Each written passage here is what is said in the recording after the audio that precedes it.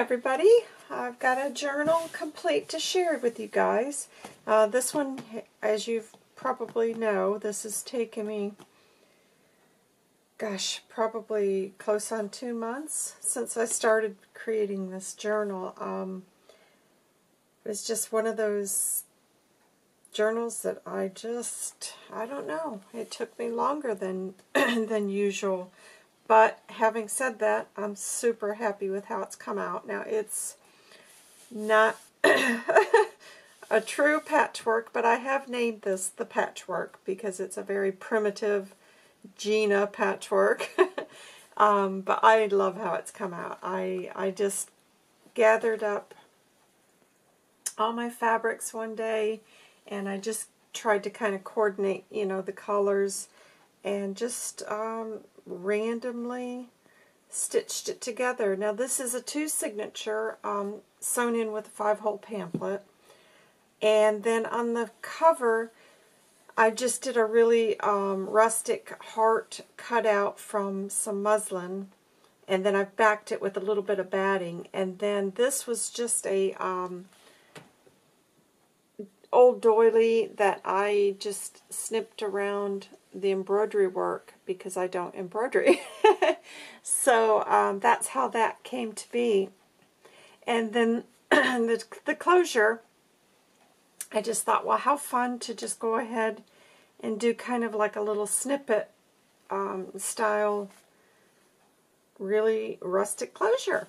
So that's what I've done, and then I stitched it on the exterior, but it blends because, you know, it's the patchwork as well. But I love the way this journal feels. Like I said, it's 2 signatures, so there's lots of writing space within it. But let's just get started inside. So here, the inside has been sewn, scrapbooking paper sewn in, you know, to the fabric front, and then on this I've just created, you've got a pocket back here, you've got a pocket here, and then I also made another little pocket here, and just have, this is just another random mix of things within my stash, and I'm really enjoying it.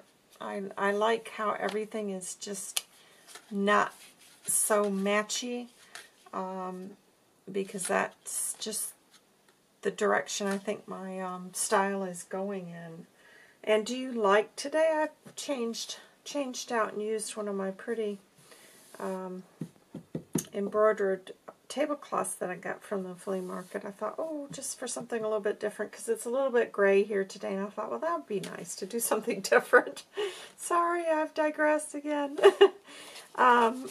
In this pocket, this is one of the collage pockets I made a while back. I just did another little tag. Yeah, there's actually 2 pockets on this, so that's additional space for you. Everything's tea-dyed. Various vintage book pages again. And like I said, I've been working on this. This has to be close to 2 months since I began this journal, and obviously, you know, I set it to the side and then came back and worked on it a little bit, and that's just why it's taken me so long, because I've been doing other orders in between. This is some of the Tim Holtz wallpaper paper. I've just got a few sheets of that left, so I thought I'll put one in here. So like I said, lots of space to work on. Now this is a Yvonne Preston inspired pocket. I was looking through my journals the other day because my first swap was with Yvonne, and I just got all my journals out the other day and thought, oh, you know, she has such great ideas, and I need to start, you know, using more of the ladies' ideas. So this is definitely her her work in here, and there's another pocket behind, and then I've just done a little This is that Tim Holtz Tattered Butterfly die. So thank you, Yvonne, for that idea. Here is one of my doily pockets, and then I just took the negative cut from that butterfly and created a little journal card here, and that's been backed with like the craft shipping paper. I keep referring to it as craft paper, and that's not what it is. It's the stuff on the roll because it's thin. And this was an old, I think it was called How to Use Your Weeds book, and it was a really interesting book, and I think this is one of the few last pages I've got of that book. But yeah, it had all sorts of interesting things on how to make, you know, different types of wine and beer from weeds, and how to incorporate them into your salads. So yeah, I love that kind of stuff. I'm really into the holistic, natural thing. Here, this is handmade paper that's, you know, in an envelope. I have not made that, by the way, because I think I had a couple of people ask me about it. No, I hadn't. I've got a shop here that's really, it's a real high-end, kind of like an interior shop, but gosh, if they got a real eclectic mix of things from kitchen to hand-dyed fabrics, and that's where I get my Irish linen thread from. And they've got a small section of handmade papers and envelopes, so that's where I came across these.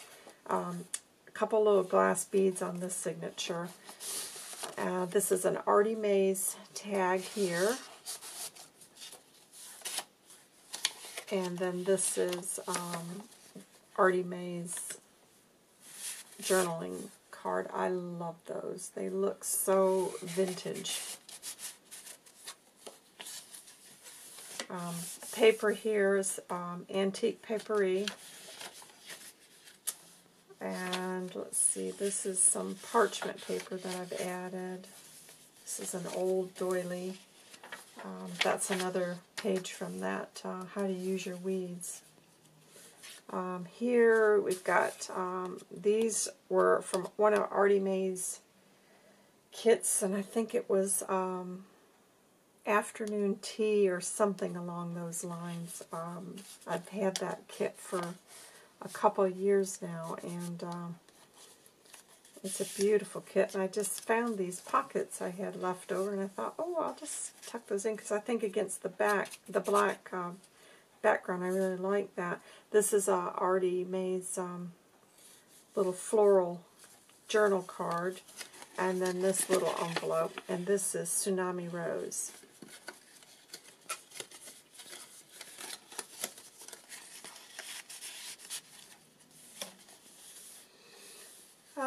To do here, let's see, I've got this doily punch, and I just created that little tuck spot from that, and just some more little, I love this image. This is a Tsunami Rose. I can't recall what kit that's from. Gosh, I've had that. One of my first, well, in fact, Tsunami Rose was the first digital kit I ever bought, and so that's going way, way back. That one.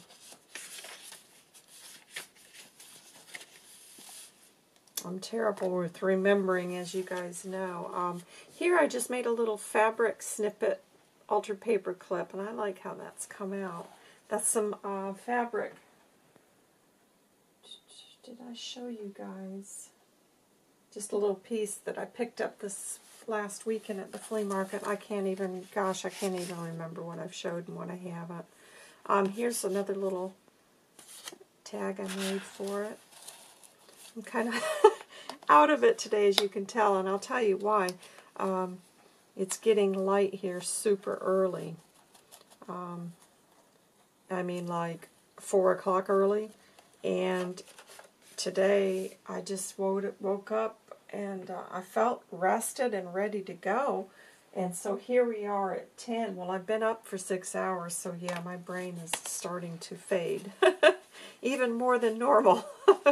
Here's a, this is a Calico Collage journal card. I had that left over from a kit I used when I was designing for her. And this is one of the little notebook. And it's got the pocket here. I made this in one of the 100-day projects. In fact, there's 2 pockets.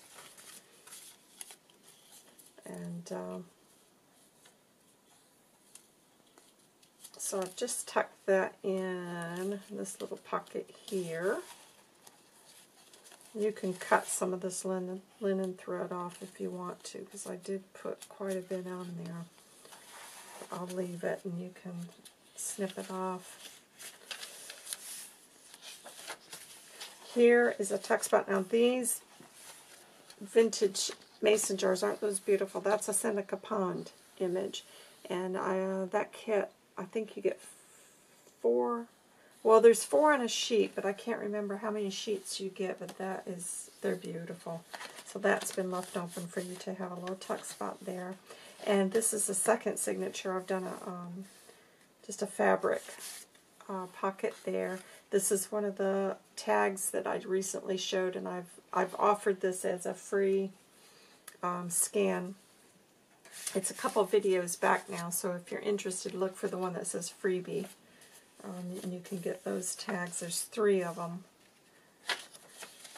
Some old music sheet. Here is a wallpaper pocket. I've stitched on a little button there. And inside, this is a Calico Collage from her Sunflower Journal kit. So again, this is just another garden, I guess kind of a country garden theme going on with this one. Big pocket here. I can't recall what scrapbook paper that was, but I love that because it's got the little stamped image, and I don't know, it would have been one from Tuesday morning, but I can't remember now. Here's a little tuck spot. This was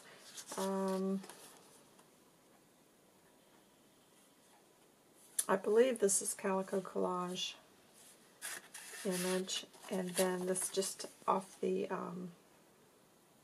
a scan off of the internet. Some more of the paper, or antique papery paper. I love those papers. Some more Artie Mae's.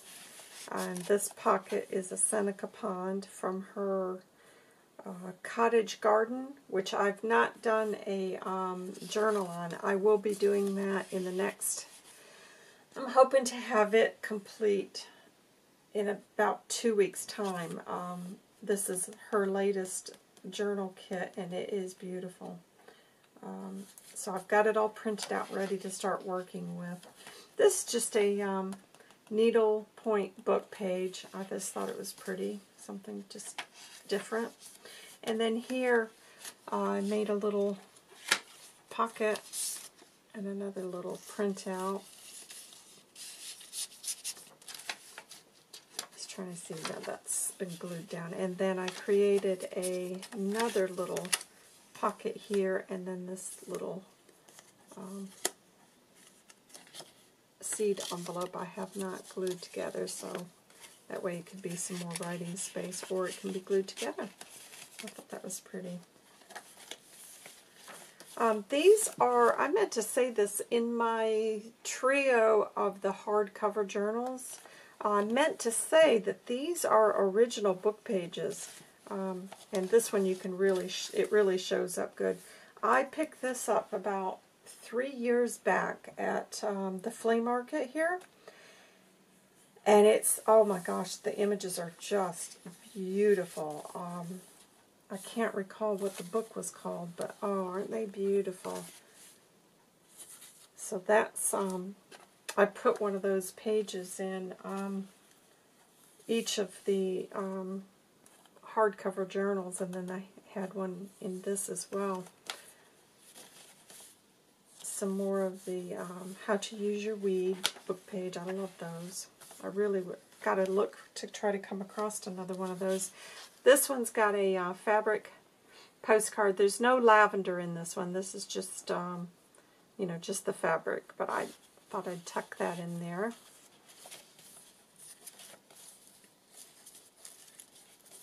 I'm hoping to get around to making some of the little tea bag lavender sachets that are, you know, altered with papers and laces to put in the journals. I'm going to try to get those done in the next couple of weeks. And then this page, this, you know, the Tim Holtz photo die, I believe. And then here I've got a little pocket inside, and there's a pocket down here as well, so there's lots of space. I do like adding those to my journals. And just some random pieces of scrapbooking paper I've got. Here was just some leftover, you know, edging from when I cut down my papers, and I just took the ruler. I had ripped the pages with the ruler in that journal, and these were left over, so I've just stitched those all three together and formed a little tuck spot there. And there's another image that's gorgeous. And then this is a decoupage book page envelope. You got a space back here to tuck some things, and then this opens up, and inside I've got a couple of these little journaling cards. This is from Tracy's Faux Ephemera Kit on Love Junk Journals on Etsy.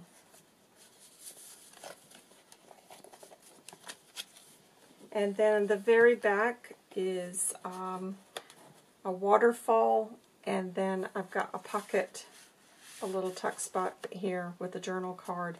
And then these flip up so that you can add either photos or you could do some journaling here. So yeah, it's just a complete mix of digital kits, scrapbooking papers, fabrics. It's just the patchwork. That's what I've called it. And like I said, if you're looking for perfection in the patchwork, this is not the journal for you, because it's very, very primitive and rustic, because I'm not that good to be making patchwork quilts, but I do love how it's come out. It's got a really nice feel to it. And if you're curious about it, I'll have the listing link below to my shop. And it'll have the details on how many pages, because I don't know off the top of my head. So anyways, there it is, guys. Thanks so much for stopping by. And I will see you back here very soon with a Create With Me. You guys have a great weekend. Take care. Bye.